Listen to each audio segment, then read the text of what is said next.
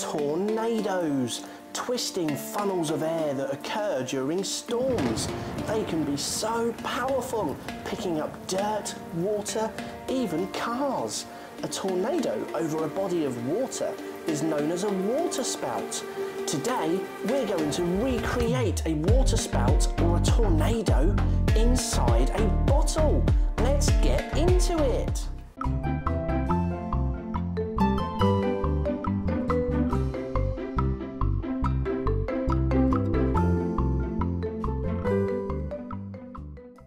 So, hi everyone, I've got Ella here with me today.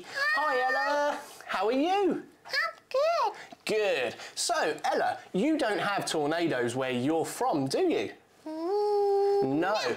Okay, so we're going to build a tornado in a bottle. What? Yeah. Now, it's super easy and you can also do this yourselves at home. If you do, just make sure that you ask a grown-up for help. Now, all you're going to need to do this experiment are 2 bottles with quite long necks, if you can find them. And you just need some strong tape and food colouring. But it's important to note that the food colouring is optional. You don't have to use it. But we're going to use some today, Ella. So, what colour do you think we should have our water? Blue. Blue, that's a great choice. Okay, in that case, let's get making. Yay! So, this experiment is super easy. All we need is 1, 2 bottles, some strong, ideally waterproof tape, some scissors, and the optional part is the food colouring. So, what we're going to do first is fill this first bottle up almost to the top. So, now we have our water. So we're going to add in a few drops of food colouring into the water. There we go, look at that. Now all we need to do, you need to have kept the cap from either one of the bottles. We're just going to put the cap on the bottle and we're going to give it a little shake to mix up the water and the food colouring. Okay, so now we just need to fill up the remainder of the bottle as far to the top as we can. Great, now we've got the water all of the way to the top. There's only really one more step, and we're going to place the bottle upside down so it rests on the other one, just like that. And then all we need to do is tape around it and make sure that it's nice and watertight. So we're just going to take some of our tape, cut a bit off,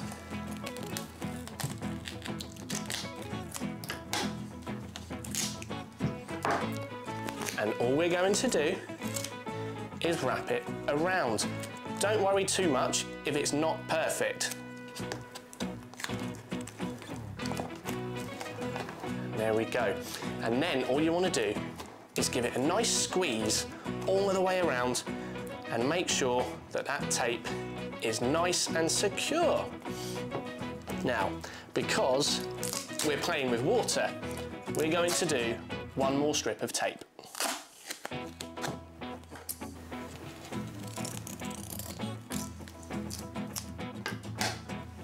So, one more strip of tape around the outside, and again, pressing firmly as we go.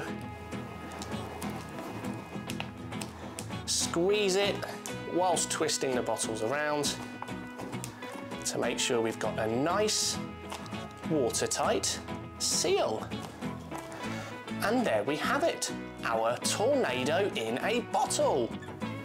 So Ella, here is our finished tornado in a bottle. Wow! I know, it's so cool. Right, did you know as well, tornadoes are also known as twisters. And if they happen over water, they're known as waterspouts. Wow! Yeah, a little bit of trivia for those at home watching. Right, shall we test this out? Yeah? Right, so if you're doing this at home, what you need to do is grip the centre of the bottle, hold the bottom, what I need you to do, the moment you tipped it upside down, you need to rotate it in a circular motion. And this will create the vortex that gives us the tornado effect.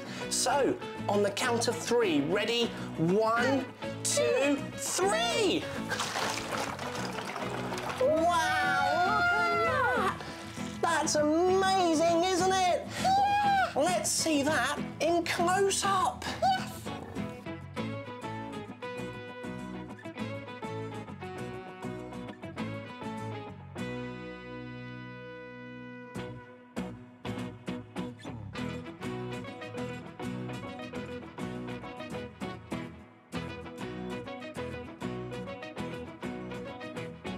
How amazing was that tornado effect, Ella?